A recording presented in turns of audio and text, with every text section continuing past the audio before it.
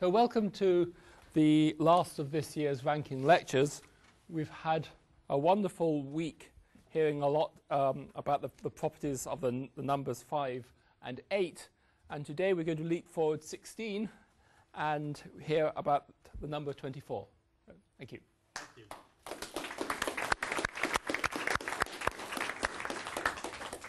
Well, I wish I could stay in Glasgow and start at the number 1 and just keep working on forwards forever, but unfortunately I have to leave and start teaching classes back in California, so this will be the last for now at least. If I'm efficient, I'll get to some fairly fancy things at the end, but we'll start out not being so fancy. So the number 24 is really one of the most amazing numbers known. Of course, we all are aware of its widespread application to clocks. Actually, the number 12 and 24 go hand in hand, not only in clocks, but in what I'm about to say. So you could say that half of what I'm going to be talking about is the number 12. Yeah, I know. Good, you got it. Okay, just checking to see. Yeah. One thing I've always been puzzled about ever since I noticed it is that there are 24 hours in a day, but 12 signs of the zodiac. So for a long time, I didn't realize that meant that each sign of the zodiac covers 2 hours worth of the sky. And why? 13 signs. He says there are 13 signs. I don't think I want to get into that. I don't know. I don't think that's the answer I was looking for. So the kind of things I want to talk about are instead these. So around 1735, Leonard Euler, then a young mathematician who was just making his name, gave an amazing and strange proof that if you add up all the natural numbers, 1, 2, 3, 4, on up forever, that you get negative 1/12. This was an intermediate step towards further calculations, which led to correct results. Later, the mathematician Abel wrote, "The divergent series are the invention of the devil, and it is a shame to base on them any demonstration whatsoever." At the time when Euler was doing his tricks, he wasn't constrained by the concept of convergent series, and in a way it's very good that he wasn't, because he invented lots of things that he probably never would have been able to if he had been brainwashed, as we do to our students, that you should never even think about a divergent series. Euler's equation up here has been made rigorous in a certain sense, and what's remarkable is that it's the explanation of why bosonic string theory works well in 24 plus 2, in other words, 26 dimensions. So last time I talked a little bit, very, very sketchily, about what's called superstring theory. Superstring theory describes lots of particles. In particular, it describes both bosons and fermions. A fermion is a type of somewhat different name for a particle that when you turn it around once doesn't come back to where it was, whereas a boson is a name for one that does come back after a single turn. Bosonic string theory came first and is simpler, and it only has bosons, none of these funny fermions. And people noticed after playing around with it for a while that it only works in 26 dimensions, and I'd like to explain to you why that's the case. And it involves that equation of Euler's. Another interesting thing about the number 24 was discovered in 1875 when the mathematician Edward Lucas, who had a kind of problem series in a certain mathematical journal, he challenged his readers to prove this. Say you have a square pyramid of cannonballs. In other words, a pyramid that has the square of cannonballs at the base, and then you stack cannonballs in the sort of obvious slots to make a square one smaller for your next row, and then so on up until you get a single cannonball at top. So you have a square pyramid of cannonballs, but suppose that when you flatten it out, you get a square of cannonballs. So it has a square number of cannonballs. And he challenged people to prove that you can only do this when the cannonball pyramid has 24 cannonballs at the base, as in fact this one does here if you look carefully. So in other words, there are 24 squared cannonballs at the bottom, and then 23 squared cannonballs at the next row, on up to 1 squared at the top. And the sum of those is a square number itself. It happens to be 70 squared. That turns out to be a very special property of the number 24. It's also true, of course, for the number 1, but that's sort of boring. So in fact, it's true that the only integer solution of this equation above, if you don't count the silly ones n equals 0 and n equals 1, is n equals 24. Actually, Lucas didn't know how to prove that. I don't know how he got away with posing these puzzles that he didn't know the answers to, but in 1918, I believe, the first proof came out that this is the only solution. So this looks like a curiosity. I mean, this is the kind of math problem that I used to hate because, you know, it doesn't seem to be useful for anything, and it's hard as well. But it turns out that this particular solution leads to the densest possible way of packing spheres in 24 dimensions, and I'll explain how you get how it's connected to that. And it turns out that when you combine that idea with the other idea I mentioned, that bosonic string theory only makes sense in 26 dimensions, some really amazing things happen. So there's actually a relationship between these two amazing features of the number 24 that lead to even more amazing things. But okay, now I want to go back and actually explain some of these ideas a bit more carefully. So here's Euler's crazy calculation. So Euler started with the geometric series that we all learn as soon as we start playing around with infinite series. That 1 plus x squared plus x cubed and on up forever is equal to 1 over 1 minus x. So that's pretty easy to prove. You just multiply both sides of the equation by 1 minus x, and you see on the left-hand side some things cancel, and you're left with just a 1. So he took that equation, and by the way, I should say, Euler clearly for several years he was spending all his time just playing around with series in all possible ways, and that's how he managed to get all the really good results, leaving nothing for us, really. So he differentiated, except for someone named Ramanujan, who was able to think of some others that Euler missed. So he differentiated both sides. So you differentiate 1, you get 0. Differentiate x, you get 1. Differentiate x squared, you get 2x, and so on. Over on the left, you learn some calculus, and you differentiate 1 over 1 minus x, and turns out you get 1 over 1 minus x squared. So far, no big deal. Then he set x equals -1. So then he got 1 minus 2, because x is -1, plus 3 minus 4, and so on, is equal to, if you work it out over here, 1/4. So at this point, we would usually slap our students' wrists and tell them, no, don't do that.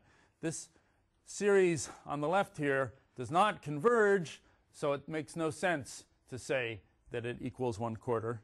And we have a whole theory about that, saying that this equation up here only makes sense when x is small enough, only when it's within the so-called radius of convergence, namely, if its absolute value is smaller than 1, these partial sums converge to an answer which turns out to equal this. The number x equals -1, it's actually right on the border of the circle that has the radius of convergence, and so there all bets are off, and we normally say that this is nonsensical. But Euler, luckily, hadn't taken that class. So he just went on. So what he was really trying to do was study this function, actually. It now is called the Riemann zeta function, but that came later, and I'm sure it wasn't called zeta at the time. But what it is, it's this function, zeta of s is 1 to the negative s plus 2 to the negative s plus 3 to the negative s plus 4 to the negative s, and so on. He wanted to evaluate this function. And in fact, he was famous for having figured out what zeta of 2 was, I guess. And these were probably in the same bout of calculations that he did this calculation I'm about to describe. So what did he do? He multiplied both sides by 2 to the negative s. So now we have 2 to the negative s plus 4 to the negative s, and so on. The even number is showing up here. Then he subtracted twice this one from this one. So 1 minus 2 times 2 to the negative s times zeta of s is equal to this one minus twice this one. So the odd terms get left alone, but the even terms, you're subtracting twice that even term from each even term here, so you get a minus sign there. So now we have this alternating series that is reminiscent of the zeta function, but with a minus sign every other time. And so that's equal to this. So then he took this, I'll just write the same equation again up top here. He took this equation, and then he set s equals -1 in this equation. So when s is -1, this is a half. No, I'm getting something. When s is -1, this is 2. So 1 minus 4 is -3. Zeta of -1. So you're taking, that's 1 to the 1 plus 2 to the 1 plus 3 to the 1. So that's this sum that we're considering, actually. That's the point of all these manipulations. Here, when s is -1, we get the alternating series that he had just evaluated. He knew that that right-hand side was equal to a quarter. We just figured that out. So we see that -3 times this stuff is equal to a quarter. So therefore, this stuff has to equal -1/12. So that was his calculation. Surprisingly simple. So what does it mean? It seems bizarre that you would be adding up all the integers, all the natural numbers in the world, and getting something negative, and something so specific as -1/12 makes it even more scary or amusing. Well, nowadays what we do, you see, is we say, well, you're not allowed to do those kind of things, but I'll show you some other way to make it rigorous. So here's how we say it now. It's much more complicated, but what we say is that this series here, called the zeta function, it only converges when s is big enough, more precisely when the real part of s is big enough, so that these get small very quickly. So if the real part of s is bigger than 1, this converges, and it converges to an analytic function. So you have this analytic function, very nice function, on half of the complex plane, and then you can try to do what's called analytically continuing it to other values off of that half plane. And sometimes you may run into problems when you try to do this thing, this continuation. But in this case, in fact, you really don't have many problems. There's certain poles along the negative real axis where your continuation diverges, but at -1, there's no problem. There's a unique way to analytically continue it, and you get this answer. So this is how we say these things this time. So basically, Euler was playing around with these divergent series, but somehow he was always doing so with such exquisite taste that his results could always be justified somehow by some analytic continuation method. So whereas if you or I were to just naively start bumbling around with divergent series, we could just arrive at results like 1 equals 0 or something like that. But he'd have enough smarts to know to avoid the problems and get to really interesting things. So it's really just when you try to teach everybody to work with series that you need to impose rules to keep them from getting in trouble. And that's sort of what analysis is about, I guess you could say, a certain portion of analysis. So that's a sketch of how you can make that rigorous, but I don't really want to focus on how you can make things rigorous. I just want to have fun since it's Friday afternoon. So I just want to go right ahead and tell you about how you can use this equation to do something. So I need to teach you, or pretend to teach you, a little bit of physics. So there's a concept called a harmonic oscillator. It's something that swings back and forth or vibrates back and forth, and many different physical systems can be approximately described as harmonic oscillators. For example, a piano string, if you pluck a piano or violin string, its vibration can be described as an oscillator. And in classical mechanics, oscillators were one of the things that people studied intensively and got to understand very well. And they basically just wiggle back and forth in a sine or cosine kind of way. But when quantum mechanics was first invented, one of the first kind of problems they confronted is how does an oscillator work in quantum mechanics? So I'm not really going to tell you too much about quantum mechanics, but the main first shocking thing is that while in classical mechanics a harmonic oscillator can have any energy, in other words, I could swing it so that it has a lot of energy, or swing it as it has more, or I could let it completely rest and have no energy. But in quantum mechanics, and hence the name, the energy is quantized. It can only take certain discrete values, which depend on the details of the oscillator, of course.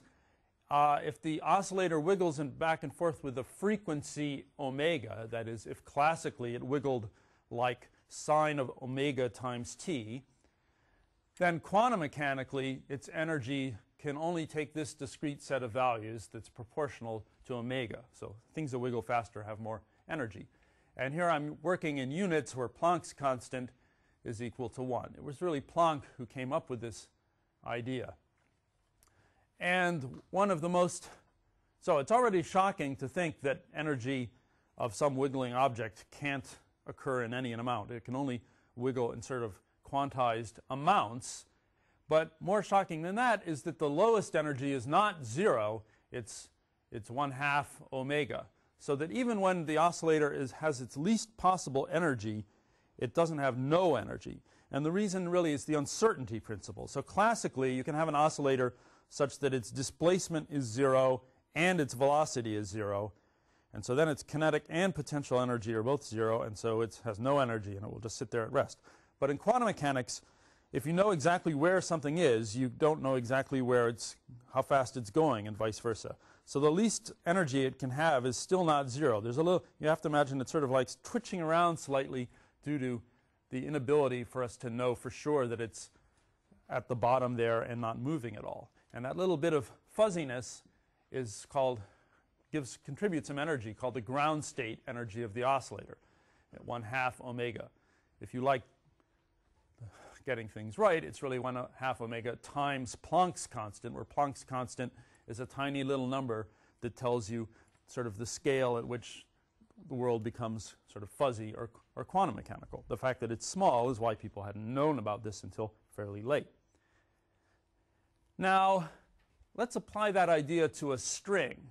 Here is a picture of a violin string where the ends are held down.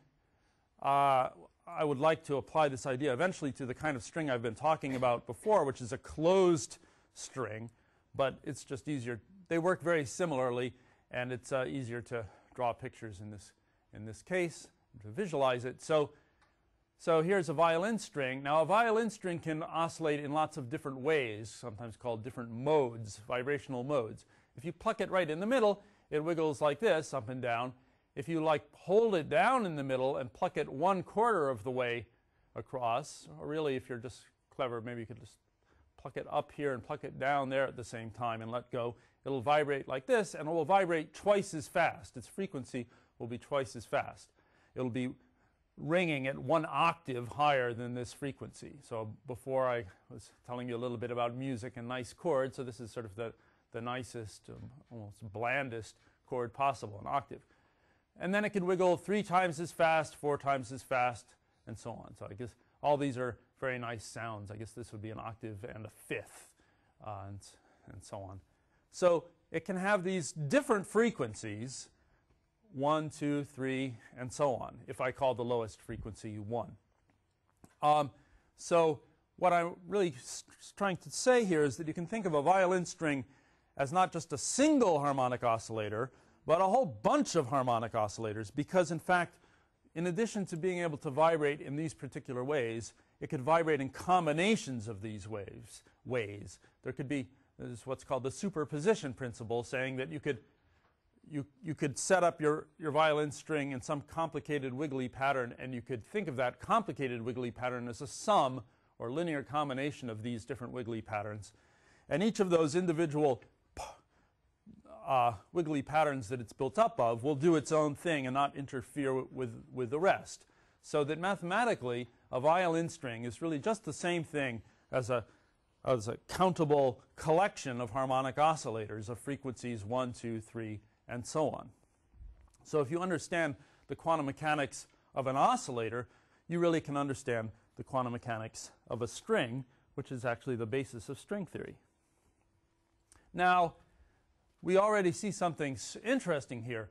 So, as I just said, a string that can only wiggle in one direction. I'm only thinking right now about a string that can wiggle up and down, okay? It's the same thing as an infinite collection of oscillators with frequencies 1, 2, 3, and so on.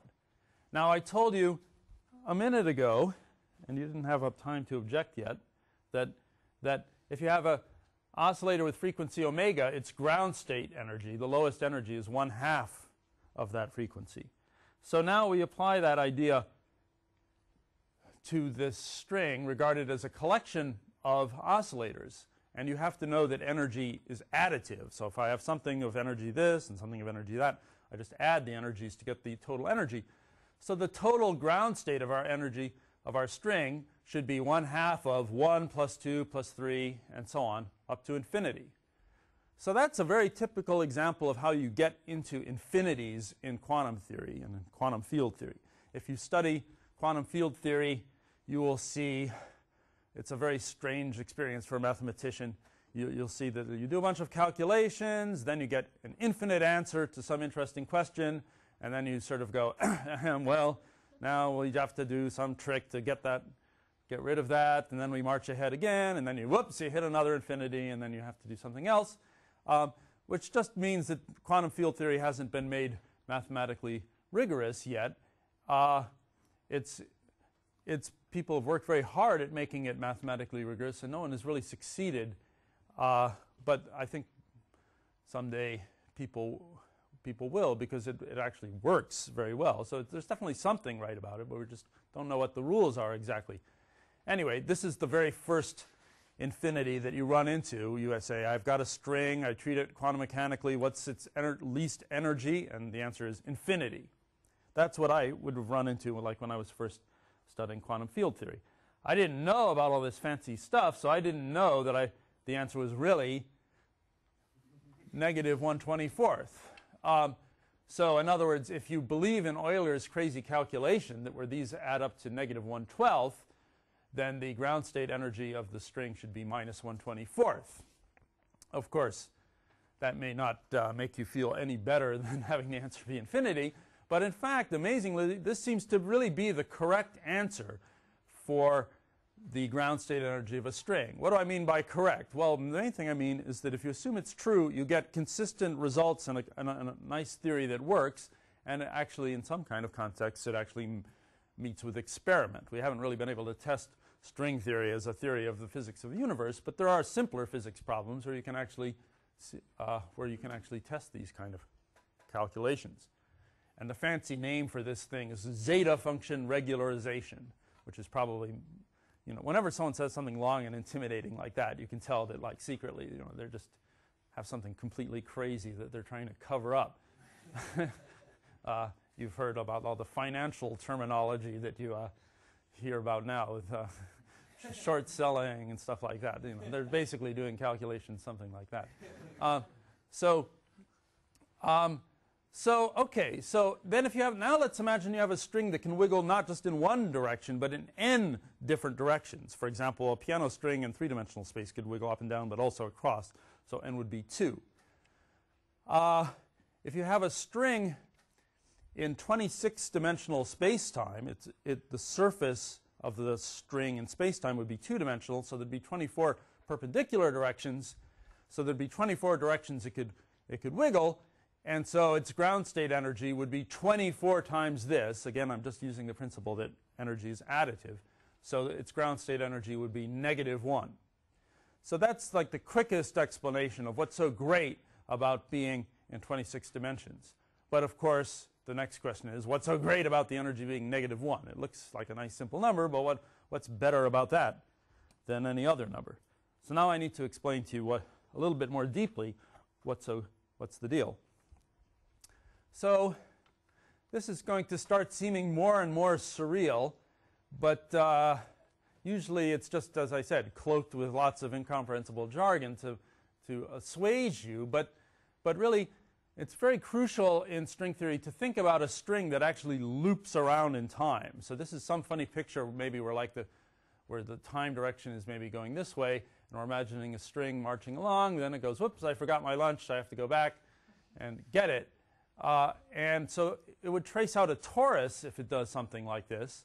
And it turns out that it's very crucial in string theory to have a formula for the probability, or more precisely something called the amplitude.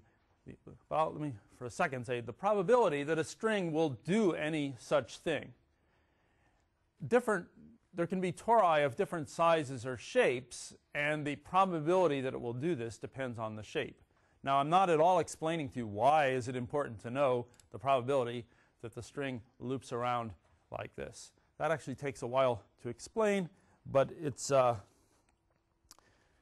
I will just say that if we imagine time passing and imagine a movie of this, so as my marker moves across here, we're imagining what's happening at each slice. What it would look like would be a string suddenly appearing out of nowhere and then splitting in two and then colliding back together and then disappearing. So you would start out with nothing, then a string would appear, split, merge, and then disappear again. That would be the kind of thing that that particle physicists would call a vacuum fluctuation or a vacuum bubble. You may have heard vague rumors of the fact that the vacuum isn't actually empty, that there's lots of little things wiggling around and going on in there. And that's the kind of thing that's going on in particle physics and in string theory, is little things getting created and disappearing. And it turns out that you need to actually know formulas for how those things work. So let's figure out, or I will tell you the formula for this, and then I'll show you that this formula is only going to be consistent in that special case when the string can wiggle in 24 different directions perpendicular to its surface. So I want to describe to you a shape of a torus, and a very nice way to describe tori of different shapes is to take a plane and draw a lattice in it. And when you have a lattice in the plane, you get a lot of parallelograms like this one. And if you have a parallelogram, you can curl up the opposite edges and make it into a torus. The shape of the torus will, of course, depend on the shape of this parallelogram. So that's how we'll parameterize the different possible shapes of parallelograms, or tori. Now, it turns out one of the key features of string theory is that it's said to be conformally invariant, meaning that the overall size of the torus doesn't matter at all. So that we can assume that the distance from here to here is whatever number we want, and I'm just picking 2 pi because that's convenient.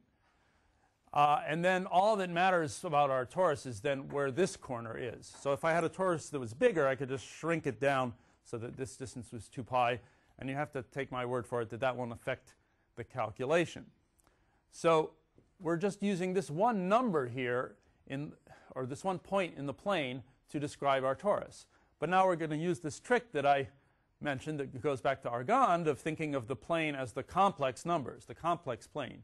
So you think of t as a complex number whose imaginary part is positive because it's in the upper half plane. And the formula then for the amplitude of a string that's curled up in this kind of torus is this. It depends on that number t. What you do is you sum up over all the different ways the string can wiggle, all the different vibrational modes. Each of those different vibrational modes will have its own specific energy, say E sub k, and you calculate e to the minus I e sub k t, and you add them up. So I'm not going to explain why this is the right thing to do, although it does have a lot to do with how something of energy E sub k will be vibrating at a rate proportional to E sub k. So this is some kind of oscillatory function. Notice that t for us will be in the upper half plane. So a typical example of a t would be a positive imaginary number. in that case, then this would be an exponentially decreasing thing. But if t was moving along the real axis, this thing would be oscillating. But anyway, those are just some facts that I'm not really explaining where the formula is coming from. But anyway, it's a simple formula. You have to grant it that at least. So it's called the partition function of the string. That's just a good buzzword to know. If you tell somebody, I heard from this professor the amplitude of a string to be this shape, they'll look at you funny. They'll think you don't know what you're talking about. But if you say partition function, they will think you know what you're talking about. So they may be more forthcoming with information about it. So I want to calculate it for a string. And to calculate it with the minimum of pain and fairly quickly, I'll use a couple of facts. So first of all, although I've introduced this idea for a string, it actually works for anything. If you have any physical system that has a bunch of energy levels, different possible energies, E sub 1, E sub 2, and so on, you can write down this formula, and that's always called the partition function. It's a very general concept, in other words, that was known long before string theory and is regarded as sort of a fundamental thing you want to think about whenever you study any system. Then second of all, this second one is sort of a little mini theorem, which is that if you have two or more physical systems and you set them side by side, don't let them interact, just sort of set them next to each other, then you get what you might consider a new, bigger physical system, and you could ask, how's the partition function of that new system computed if you know the partition functions of the individual parts? And the answer is nice and simple. You just multiply the partition functions of the individual parts to get the partition function of the whole thing. And that's actually very easy to check from this definition if you think about it, because if you have one system that can have, say, energies 1, 2, and 3, you have another system that can have energies 4 and 5, then when you combine those systems, there'll be 6 different options for what the energies could be, because the first one could have energy 1, 2, or 3, the other one could have energies 4 and 5, and the energy of the whole system would just be a sum of the energy of the first one and the energy of the second one. And so if you think about that, that means that these functions here will get multiplied. If you just do a little example, like I said, you'll convince yourself that that's how it works. The exponential is what's turning some addition into multiplication. So using those facts, it's pretty easy to work out the partition function of a string, because a string is just a big collection of harmonic oscillators. So first we'll work out the partition function of a harmonic oscillator. So if you have some oscillator that has frequency omega, as I told you, its energies could be 1/2 omega, 3/2 omega, 5/2 omega, 7/2 omega, and so on. So those are the allowed energies. So I just plop them into the formula for the partition function here. These are the allowed energies, I guess, times this omega. And I add up over all the options. So this is k equals 0, 1, 2, 3, and so on. So that's the partition function of a harmonic oscillator. And this is almost a geometric series. It has this e to the minus I over 2 omega t in it. We could factor that out and stick that up on top here. And then what's left is our geometric series, e to the minus ik omega t summing over k.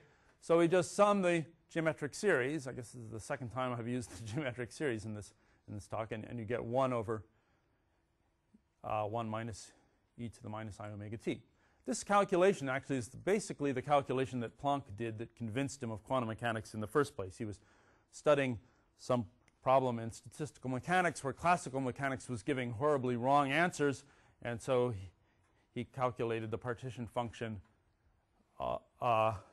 in the quantum mechanical way, and he made this assumption that the energies took these evenly spaced values, and then miraculously he started getting right answers. And that's what made him come up with the idea of a quantum or discrete unit of energy.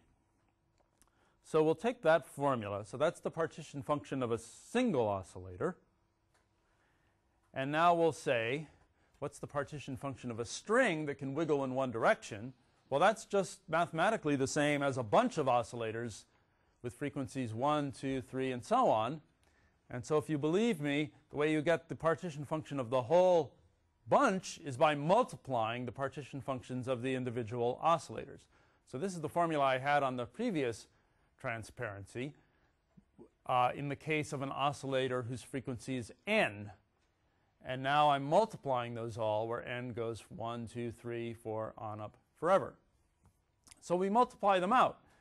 Now, the stuff on the bottom, I won't mess with. I'll just leave it there. But the stuff on top, that's actually the problematic part. If I take these things on top here and I multiply them, where n is equal to 1, 2, 3, 4, and so on, then because exponentials turn addition into multiplication, I get e to the minus I over 2 times 1 plus 2 plus 3 plus 4, etc., t.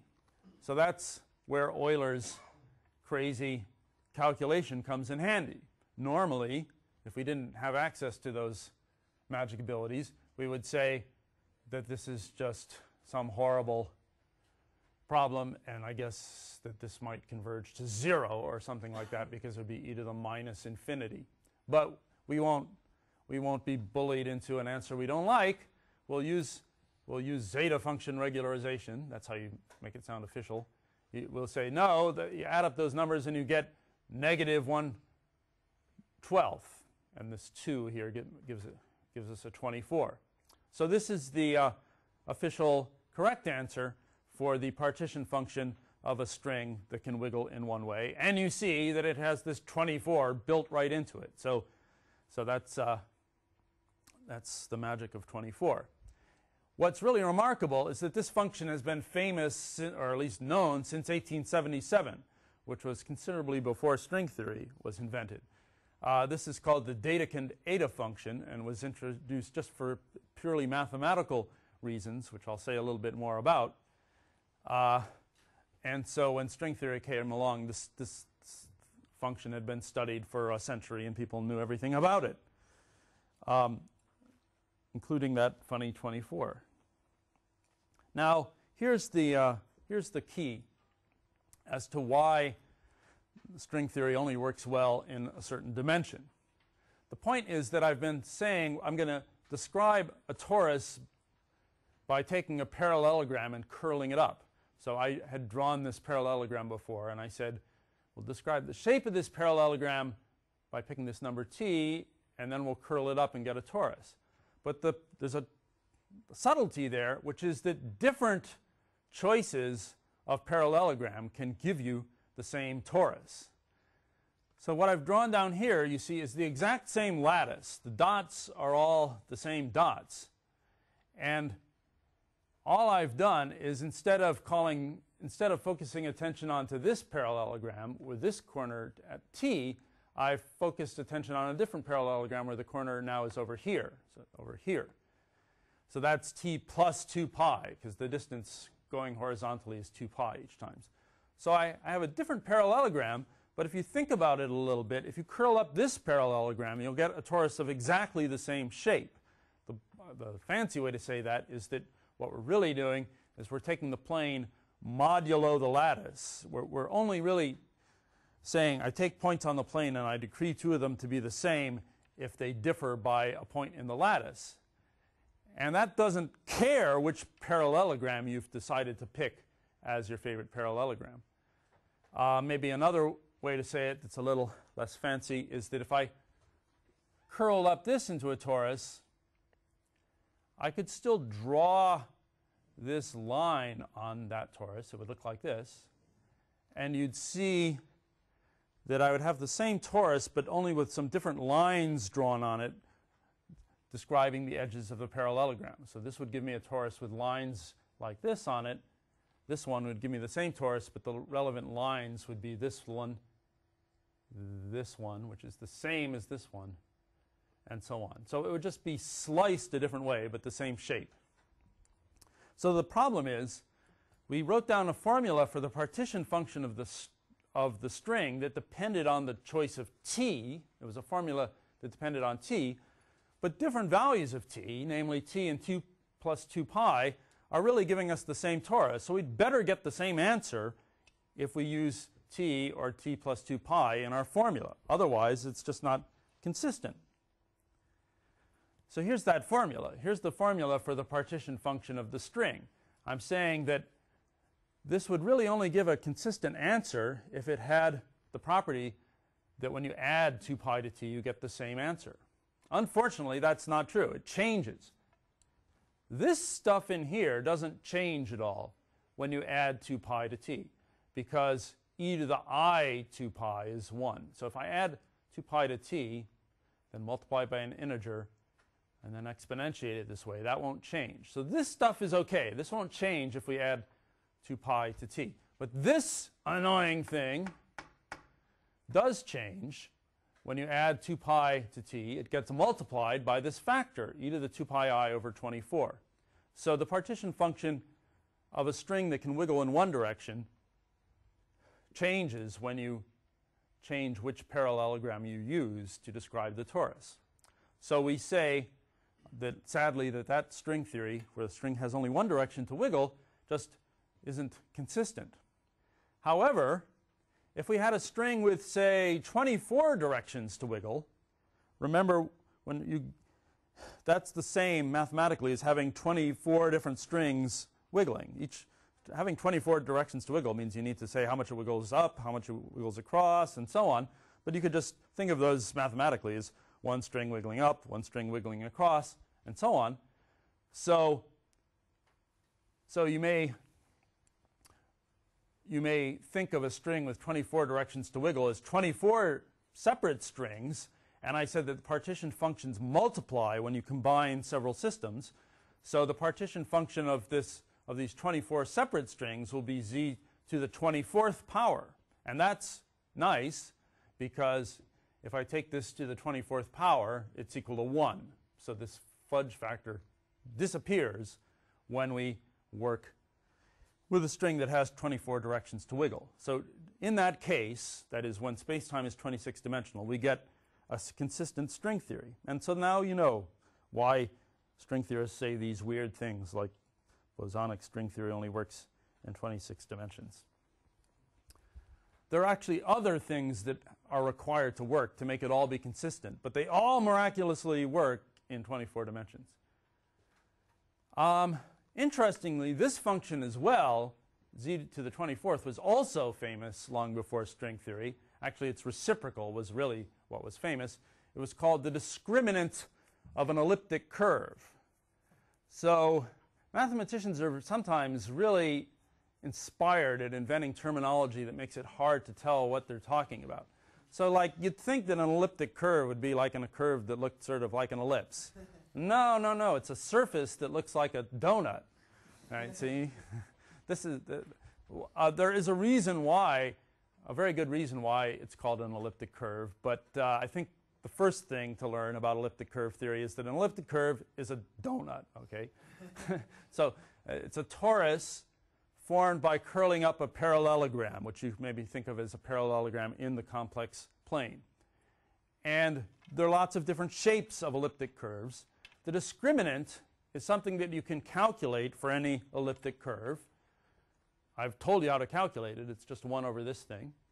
And what made people so interested in it is that it's a very special function. It discriminates the difference between a torus that's a respectable torus and a torus where the parallelogram is completely flattened out to being sort of one-dimensional. So see, there are all sorts of shapes of parallelogram, but you can imagine taking a parallelogram and sort of flattening it out more and more.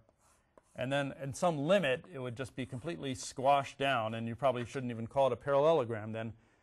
And the discriminant is the simplest function you can cook up that will take different values for these, but it will approach 0 when it approaches this squashed up situation. So people who are studying elliptic curves needed a function that would detect when the elliptic curve collapsed, and remarkably, the simplest function that really does the job is this discriminant. When I first saw it, because it has this 24th power in it, I was completely confused, but it's probably easier to understand it with the help of a little bit of this string theory, that it's, in some sense, the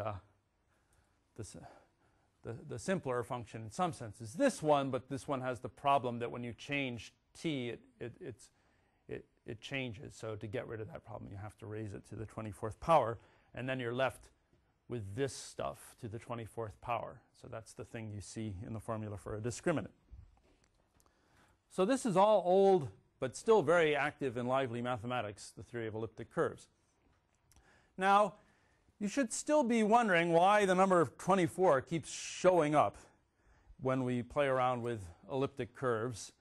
And I thought about it for a while, and I realized there's sort of some basic, simple reason, but it's actually quite hard to explain why it's the reason. So I won't try to do that just now, but I'll just tell you what it is, just so you see that there is something interesting going on. Namely, we're getting elliptic curves, or curled up parallelograms, from lattices in the plane. And there are lots of different shapes of lattice in the plane, but there are two that are very special, which I talked about in my last talk. The one that has 4-fold symmetry and the one that has 6-fold symmetry. So I called these the z squared and the A2 lattice. And it turns out that those lattices of exceptionally high symmetry turn out to play a really prominent role in the theory of all lattices, or all elliptic curves, and they sort of wind up governing the whole subject in an interesting way. And it all boils down to the fact that 4 times 6 is 24. It's really true. I mean, I'm not explaining why it's true, but that's sort of where it's coming from. So you can mull on that. I'll try to write a paper about these things in which I actually go on and explain that. But instead, I want to talk about these cannonballs. So back to the cannonball puzzle. So I won't explain why this is the only solution. I don't really even understand too well why it's the only solution. But I will say one interesting thing is that the proof that this is the only solution uses elliptic curves, interestingly. So it's a very strange extra twist to the subject. People use elliptic curves to study Diophantine equations, equations where you're looking for integer solutions. And it turns out that this is perfectly suited to that. But I don't even know how that's related to the other appearance of elliptic curves in this talk. Math is full of these sneaky things. So last time I was talking about the densest ways of packing spheres in various dimensions up to 8. Now it turns out, because of this Bott periodicity phenomenon that I mentioned, packing lattices in some dimension has interesting similarities to packing spheres in the dimension 8 more. And the dimensions that are multiples of 8 turn out to be especially interesting. I'll just briefly say that there's an idea of an even unimodular lattice. That's a lattice where you have one center of a ball per unit volume. That's unimodular.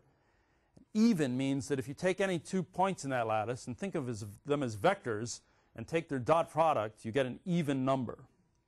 So it turns out that even unimodular lattices are only possible in dimensions that are a multiple of 8. So it's one of these amazing, strange things. And so in 8 dimensions, E8 is the only even unimodular lattice. And then you could say, well, what about other multiples of 8? Well, in dimension 16, it turns out that there are exactly 2 even unimodular lattices. In dimension 24, there are 24 even unimodular lattices.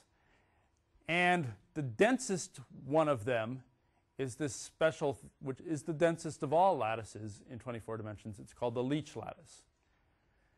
The Leech lattice is a really amazing thing. It's large. It's hard to understand. I wouldn't at all say I have any intuition of it. It has a lot of spheres touching each sphere. This number and numbers suspiciously close to this number show up in a wide variety of subjects that all wind up getting to be related to the Leech lattice. But I just want to at least tell you what the Leech lattice is and how it's related to the cannonballs. So let's start with 26 dimensions. So you thought I was talking about 24 dimensions, but now I switched a little bit. I'm talking about 26 dimensions, and I'm going to define a dot product for vectors in 26 dimensions that's sort of like the usual dot product that you're used to, except that it has a minus sign at the very end.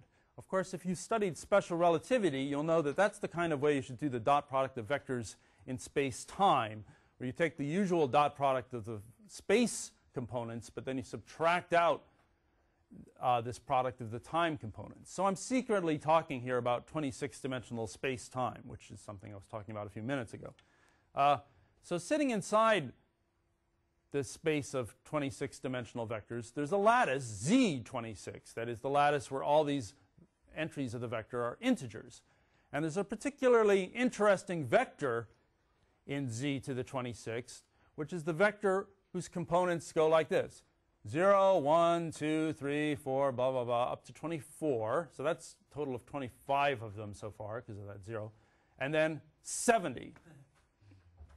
The reason why this vector is so wonderful is because its dot product with itself is 0 squared plus 1 squared plus 2 minus 70 squared. And that's equal to 0 thanks to Lucas's calculation. I mean, the easy part of Lucas's calculation. So that's a vector whose dot product with itself is 0. Now, if you're used to ordinary space, it seems weird to have a non-zero vector whose dot product with itself is 0. But if you're used to special relativity, you're used to such things, and you call such vectors light-like because their length in the space direction is exactly equal to their length in the time direction. And light goes as far in space as it does in time. It sort of like goes at a 45-degree angle if that's space and that's time. So this is a vector that could be like the direction that a ray of light is pointing. But what's special about it is, of course, also that it has integer entries. So now what do we do with this wonderful thing? Well, what we do is we look at its perp. We look at all the vectors with integer entries whose dot product with that is 0. So we look at all the guys in Z26 whose inner product with V is 0. And that will be a lattice because it's a sub thing of Z to the 26. It's contained in Z to the 26th. But it will just be 25-dimensional because you've imposed one equation. So you could do that kind of thing quite generally. But what's special about the fact that this dot product of this vector with itself is 0 is that actually V is contained in V perp. In other words, V is a vector in this set here because its dot product with itself is 0. So that's a very special thing that you can do when you have a light-like vector in a lattice. So we have this 25-dimensional lattice. We have this vector in it. And then there's something you can do. And now I guess I'm actually doing advanced math. You can take a lattice and you can mod out by a vector in that, meaning we decree two vectors in the lattice to be the same if they differ by some multiple of that one. And if you do that, it reduces the dimension by 1. So this quotient, as it's called, it will be a 24-dimensional lattice, and that's the Leech lattice. So that's a trick that relied heavily, of course, on having this cannonball problem solution. So it only works in 24 dimensions. So it's a long step from that to seeing why this is the densest lattice in 24 dimensions. And I admit I don't really know the proof of that. I know certain books that contain the proof, but so far that's been good enough for me. Instead of saying more about that, I just want to lead up to where all this goes. I should mention that Leech taught here, right? So is that true? Did he teach here, or did he just sort of hang out here? No, he was at Sterling. Oh, I'm sorry. That's right. So I hadn't known that when I prepared this talk. So unfortunately, he's not still with us, so we can't all pester him and ask him for properties of his lattice. So now I'm going to sketch very sketchily how you combine the two ideas that I've described. So I've given a pretty decent explanation of why bosonic strings like to have 24 extra dimensions besides their own 2 to wiggle around in. And I've more sketchily described this Leech lattice, which works in 24 dimensions. And so you could try to combine those two ideas in some insane way.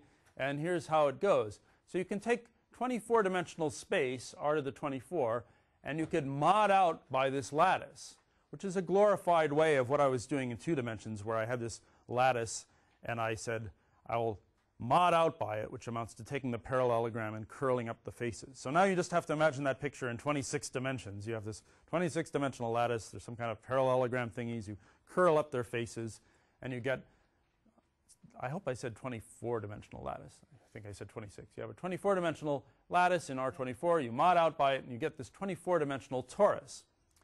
That would be a kind of space that strings might especially enjoy wiggling around in, because it's taking advantage of all the marvelous properties of 24.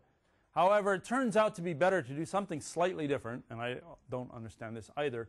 It's better to actually use what's called T mod Z mod 2. In other words, you take these points in here, which came from points in R to the 24, and you count the points x and negative x as the same. For those of you who like such things, this guy is a manifold, but this thing is a little bit scarier. It's called an orbifold because you've sort of folded it in half in a funny way. And in 1986, Richard Borchards showed that if you do string theory where you let strings wiggle around in this space, you get a string theory that's incredibly symmetrical. It has an enormous group of symmetries called the monster, for good reason. The monster has that many elements. It has about 8 times 10 to the 53rd elements. You see, people were trying to classify what are called finite simple groups, that is, finite symmetry groups that don't have any smaller group inside that you could mod out by to get something smaller. And those simple groups were classified, and most of them fit into nice patterns, but there are 26 exceptional ones. And by the way, nobody knows if that number 26 has anything to do with any of the other 26s that I've mentioned. If you ask an expert on this, they'll say, no, that is just a coincidence. Yeah, right. Whereas this, of course, is something that makes sense. Yeah, right. So there are 26 sporadic or exceptional finite simple groups, and the last one to be discovered, and the biggest one, was called the monster. It was predicted to have existed by Fisher and Grease since 1973, but an actual proof that it existed happened in 1981. But that left begging the question, what is this enormous group the symmetries of? And now, in some sense, that has been answered, at least more than before. Namely, it's the symmetries of string theory in this particular space-time. That may still seem mysterious, but it's a lot of progress. The monster group was shown to have a lot of relationships to elliptic curves. For example, there's a function that you can use to describe all elliptic curves. If you want to assign a number to any elliptic curve, there's a function called the J function that does that people had known about, again, since the 1800s. And if you look at the Taylor series of the J function, it has some bizarre coefficients. And it turns out that those bizarre coefficients match the dimensions of representations of this monster group. So it's starting with some subject that seems perfectly simple, namely studying parallelograms in the plane. You're quickly led into this bizarre business of this monster group. And in some sense, Borchards' result clarifies that, but it's still regarded as very mysterious. This whole subject is called monstrous moonshine for various reasons. One is that it's bizarre, crazy, and another is that someone offered somebody a bottle of moonshine whiskey to settle the relation, to prove that there was a relationship between the J function and this group. So now it's been proved that there is this relation, but I think there's a lot of very mysterious stuff left here, because we're getting a relationship between things that seem incredibly simple, like parallelograms in the plane, and things that seem incredibly complicated, like this group here. But they're like linked very tightly. And the number 24 is sort of at the heart of it all. So, as I've tried to show you, different numbers have different personalities. For some of them, at least so far, we can't really say anything terribly interesting about them. But others, if you start peering at them, digging into them, you get pulled into strange journeys that weren't at all what you might expect. And so I think 24 is the one I like the best so far. Thanks.